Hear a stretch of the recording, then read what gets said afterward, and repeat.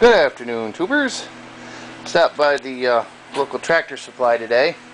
Got me some metal. I didn't have anything around here that would work. It's not real thick. It's probably like 14 gauge, maybe 18 gauge. It's not very thick, but it's thick enough. And I didn't want anything too thick that I wouldn't be able to form it around here. It's not the prettiest looking thing, but I got the basic shape started here. I think I can flex it in enough when I tack weld it on that it'll hold up the shape right. Metal doesn't like to do a double bend on a radius. See, there's a gentle 90 here and a gentle 90 here, but there's the curve of the rim this way. It doesn't like to go that way, so it takes a little bit of persuasion. But all I really did is use a wooden block with a curve on the end of it and a ball peen hammer, and that's it. Had one C-clamp on here once I got this profile started, because the farther you go, this end tended to curve back up, so I just C-clamped this down and kept working along, and I got about to here. I moved the C-clamp to the center, worked this end down, and we should be good to go. Get this spot cleaned up over here.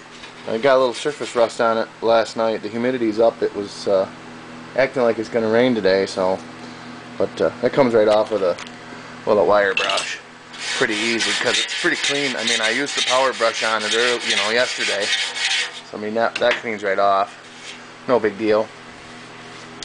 But I'm probably not going to clean it all up until I'm ready to paint it, because it's just going to get rusty again. So anyway, I'm going to move on to the actual hole here and see if I can't get this tack welded on here. It's pretty thin, so it'll be interesting. Probably going to burn a couple holes in it, but that's what Bondo's for. Well, I got one patch tacked in there. I admit the welding isn't the prettiest, but it's awful hard to weld thin metal to thinner metal when all you've got is a stick welder. And I don't think it came out too bad. It'll hold. Smooth it all with a little Bondo so that there's no rough edges, and I think I'm going to put I've got some 6-inch wide one side is sticky rubber. I'm thinking I'll probably put that on there, and that way it will smooth over the edges. You can see it a little bit better this way, so the sun's not glaring on it. But anyway, there's one patch. I got a little tacking to do along here and down there, and another patch on the other side, and then I got to fix that spot there.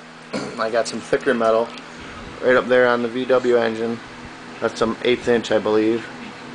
Put that in there because that's a lot thicker. I can weld to that, and that'll be more structural. So moving on. Well, there's the patch job. I don't know if you can see, the welding's a little bit better. I never professed to be a professional welder, but you can turn the heat up on the welder, and of course it welds better. So that's what it looks like on the inside of the rim, and of course there's the other patch. And that's what it looks like on the outside. I'll fill that in with Bondo and paint that, and you'll never even see it. Well, you might see it a little bit, but it won't look that bad. So tomorrow, since it's getting on to about dinner time, I will make this patch, heat this patch into shape, and get it mounted on here, and see if I can find my Bondo and start patching the holes and smoothing the edges. There might be a couple more spots along here that I want to tack if this is loose. So if you put Bondo on there and it's loose, it'll just crack and come out, and that won't be any good.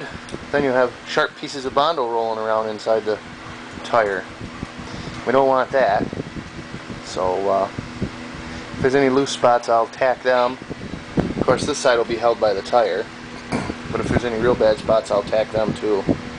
You'll see that I tack the edges down here on both sides, and then when my new metal will go over the top of here, and I'll weld the new metal along here, and it'll cover that right over. So anyway, thanks for tuning in, and check in again tomorrow when we should be done with the welding. if I can. This patch is wider, so it might actually be more difficult. I may make that in 2 pieces, but I don't know yet. So we'll see.